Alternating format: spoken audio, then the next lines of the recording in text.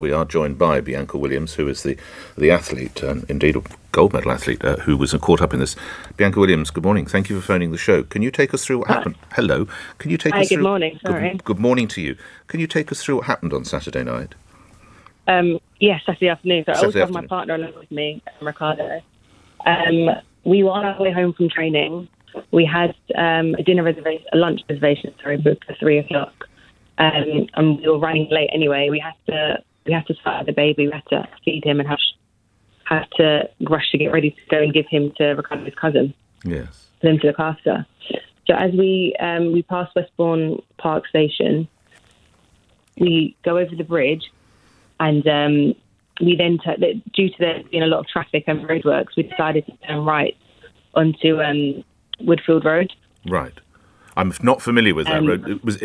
That's not breaking the law? You're not going the wrong way down a one-way street? No, exactly. Right. No, okay. And there was a TSG van opposite going in the opposite direction towards the station. Right. And what happened? They then give us way.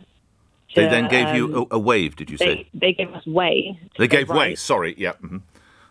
Yes, they were in the opposite direction. They then, as soon as we turned right, within seconds, it would be their left. They then turned left. Yes. And Riccardo said, I thought it was I was like, what a coincidence. Riccardo said they could be possibly following us. So we didn't really take much notice. We didn't want to accuse the police of following us in any way.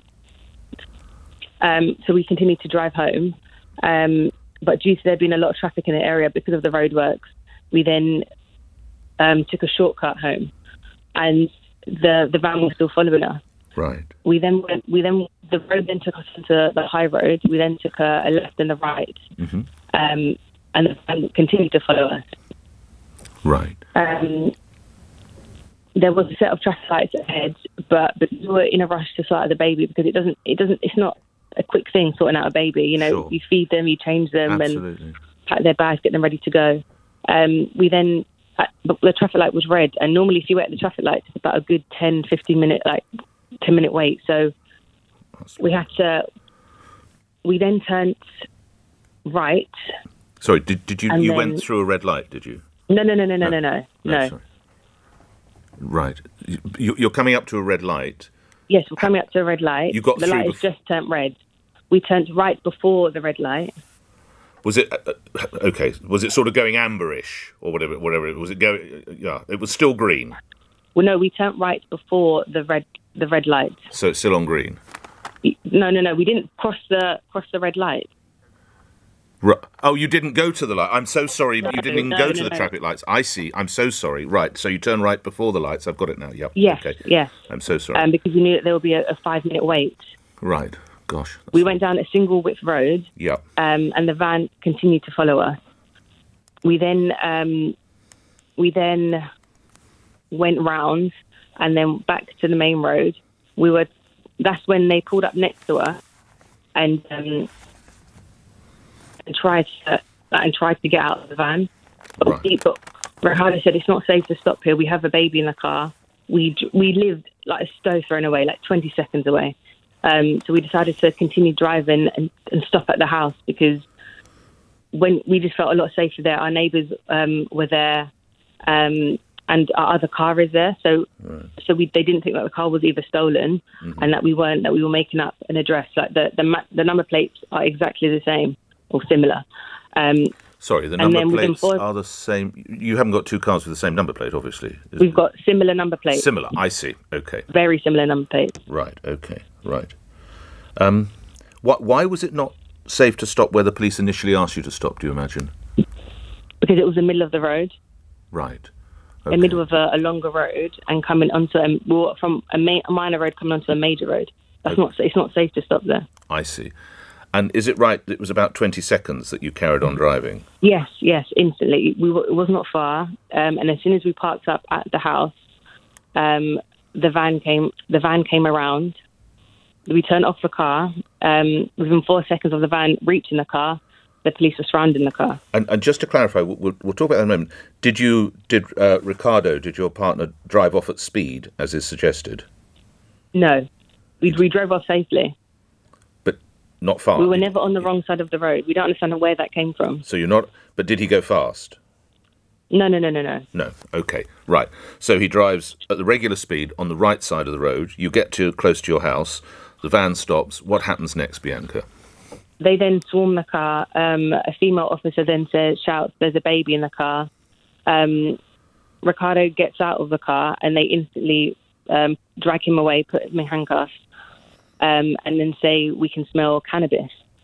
And then I get out of the car because I instantly thought that he was getting arrested, so I panicked. I stepped out of the car and I said, "He hasn't done anything." And the two female officers grabbed me. And I said, "Yeah, we haven't done anything. They then take out their handcuffs, put me in handcuffs. No, before they put me in handcuffs, I'm trying to get back into the car because I'm not leaving my son in the car. He's 3 months old. It's like my mother instinct just kicked in, and they then put me in handcuffs. I'm still filming at this time. They then take my phone out of my hand and put my phone on the chair, and said that they're detaining me under a certain section, and they're going to search the car for drugs and weapons. Right. And I just kept saying, "We haven't done anything. Like, you can search the car." What was happening to your baby? When you're put in handcuffs, what happens to your son? The baby's still in the car seat. He's still in the car. Like, I wasn't allowed to go near him. How long were you parted outside of the car? How long were you not able to be with your baby, with your son? It was about 30 minutes, 45 minutes. Was he asleep through this, or? No, he was awake. Gosh, didn't he start crying? Yes, he did. I bet. And he what? Started to fast. And what was the police reaction when the baby started crying? They didn't let me go to him. They said that they didn't let me go to him. Even the neighbour suggested that she would go and get the baby for me. Right. Sorry. That's right. No, don't worry. Thank you. Yeah. And give the baby to me. The officer said no. And I had to say to them, "Can you take the handcuffs off me so I can go and pick up my son?" And she spoke to me in such a way that I was going to run off, as if, like, why would I run off? Right. She said to me, "Listen, you're not going to run away from your son, are you? You're not going to run away from your baby." Exactly. Right. And the whole event was just shocking, to be honest. And once I picked up my son, I felt a lot safer. But the neighbours were around asking if we were okay, and us to stay calm. I have to ask you, I would imagine the fact that you're such a supremely successful athlete, I suggest you probably don't, but do you use cannabis? Oh, no, of course not. No, and your partner doesn't? Never. No, never. No, I have to, please don't be offended. I'm only just have to ask. No, yes, we get drug tested regularly. Yeah, I was going to say, it's a pretty crazy thing to do in your day. Never. And I understand your partner said, well, why don't you do a drugs test on me now, to the police? Is that correct? Yes, he said that numerous times. Right. And they declined to do it. OK, why do you think you were stopped? Because the car is all black and my partner is a black man. But they saw... There's no other reason to stop the car. Because the van saw through your partner's windscreen, which obviously is not dark, and they saw that he was a black... No, yeah. Yeah, he was a young black man in an expensive car. Is that what we're saying? Yeah. You're wholly convinced of that? Yes, I am, 100%. Okay. And when the police say that your partner was... the manner of driving raised suspicion, you're not... You see, some would argue... And you're perfectly entitled to do this. And by the way, the manner in which you were dealt with upon being stopped, I have really, really issues with, particularly with your son. That seems very, very clumsy and unfair. But if you're continually taking what's called a rat run, do you know what I mean? Right, left, right. Yeah. Some people would say, it doesn't mean you should be stopped, and it certainly doesn't mean you should be treated like that. I wonder whether that would cause suspicion, Bianca. Almost like you're trying to lose them. Do you know what I'm saying? We were going home normally from training, and yes. That's the shortcut. Yes. Well, and that's the normal shortcuts we take if there's a ridiculous amount of traffic. Of course. Well, the borough commander says there's no misconduct. How do you react to that, Bianca?